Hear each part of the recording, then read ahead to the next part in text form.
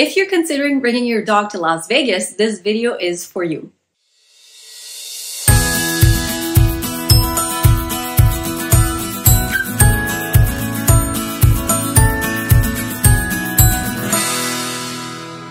Good girls. So in this video, I'm going to talk to you guys about what you can do if you want to bring your dog to Vegas with you, particularly if you're driving to Los Angeles to Las Vegas. I'm going to talk about pit stops, where to stay, what to do, and pros and cons of staying at a hotel versus an Airbnb. So I mentioned in my last video that we did a road trip from Los Angeles to Las Vegas with a baby and 2 dogs, and I want to talk to you guys about my experience, where we stopped, where we stayed, and all that good stuff.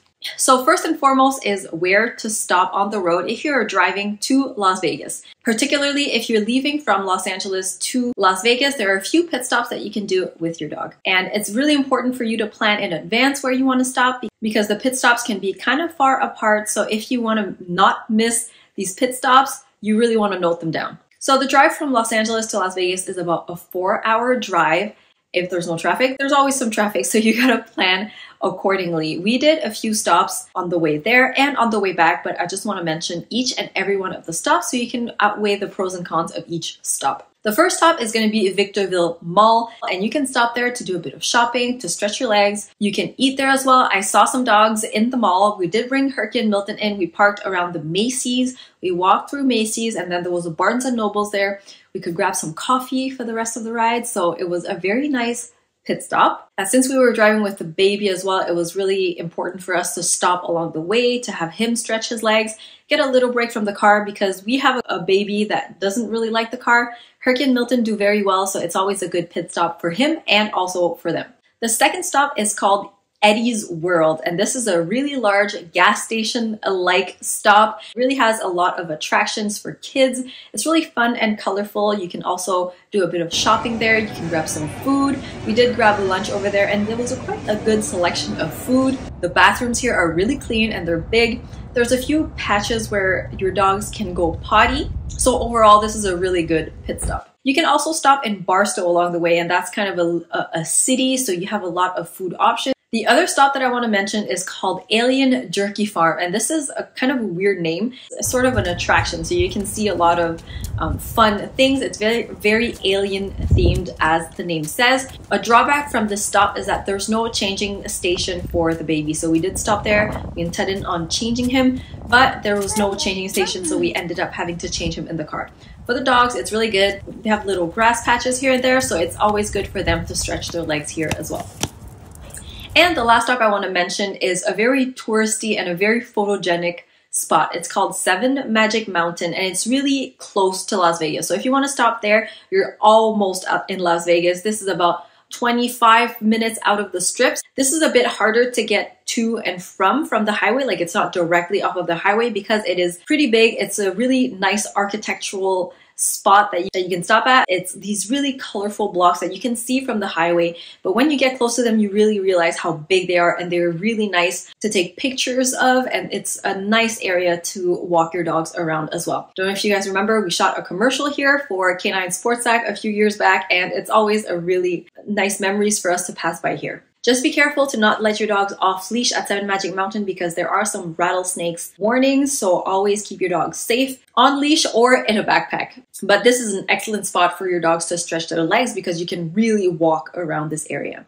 As far as sights in Las Vegas, what can you do with your dog once you are in Las Vegas? So the first one that I want to mention, of course, is 7 Magic Mountain. This one is really fun. It is one of your pit stops if you want to stop there on your drive to Las Vegas or on your drive back, but it's only 20-something minutes from the strip. So if you are staying in Las Vegas, you can always drive out here and make a little adventure out of it. It doesn't really take long, so you can always come here with your dog, do a little photo session, and go back to your hotel. Another thing you can do with your dog is take them shopping. A lot of hotels in Las Vegas are dog friendly, and we always like to take the girls around the hotels. When we are in Las Vegas, just make sure that your dog is potty trained and they won't potty inside. We did take the girls to Mandalay Bay, the Vdara. You can take them to the Caesars. A lot of these hotels are dog friendly, so it's always fun to walk around in there. And the hotels here are so big, so you can always get a lot of exercise in for your dogs in the hotels. Aside from the hotels, which offer so many shopping options, you can literally spend a whole day in a Las Vegas hotel and casino. A lot of food options and a lot of shopping options, but you can also take them to the outlets. Las Vegas has a few outdoor malls that you can take your dogs around. I really like the premium outlets because you can walk your dogs outside, and it's really fun to get some sunshine and to get some activity out as well as some shopping at the same time. So I really like the premium outlets, and I really like Town Square as well. This is a really nice spot if you want to walk around outdoors. And another indoor mall that I like is Fashion Show Shopping Center. It's a pretty big shopping center. It's on a few different floors, so you can do a bit of shopping if you prefer going indoors, and it's dog friendly. Couldn't have done this trip without the hands-free leash.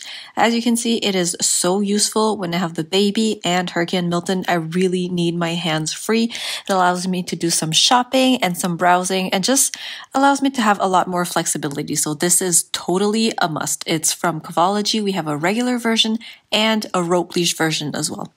And another site you can do is the classic Welcome to Las Vegas sign. This is a tourist must.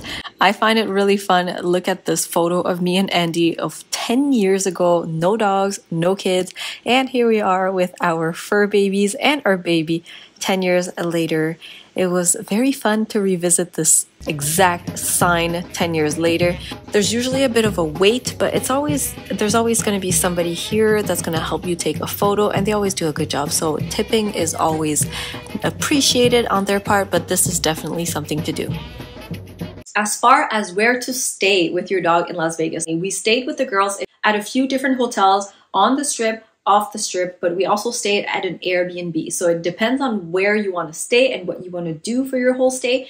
We did stay at the Vdara Hotel. We did stay at the Caesars on the Strip. Outside the Strip, we stayed at the Silver Sevens. All very nice dog-friendly options depending on your budget and where you are located, depending on if you have a car or not. But we also stayed at an Airbnb at this latest trips. The pros and cons of both is that if you really want to be in the center of the attractions and all that, I would suggest staying at a hotel on the Strip. The Vdara and the Caesars are really top-notch hotels and facilities for you and your dog. It's really easy to get from one hotel to another from the Strip, and since the hotels are so big, you can even stay there and make a whole trip out of it, no problem. But if you are staying, let's say, at the Caesars with your dog, you can take them around the Caesars, around the Bellagio. There's a lot of things for you to do there. And what the hell? Okay, so slightly different angle because my other tripod keeps giving me a hard time, so I'm going to finish the video with this angle, if you don't mind. So as I was saying, I don't remember what I was saying. So the reason why we stayed at an Airbnb at this time is because it's Oasis' first trip to Las Vegas, and we really need a full kitchen, and we really need more than a hotel room when we're staying with the baby. So we opted for an Airbnb. It's off the Strip, but it was really close, and since we had a car, it was really easy for us to get in and out of the Strip, go wherever we needed to go. And this was very good for us because we had a washer and dryer in the house. We had like 4 bedrooms in that whole house, so it was very good for us. My mom came with us too, so we had plenty of space. It was really good for the girls as well because they really enjoyed all the extra space. They could run around more, and it's in a community, so they were able to walk around there more freely than on the Strip.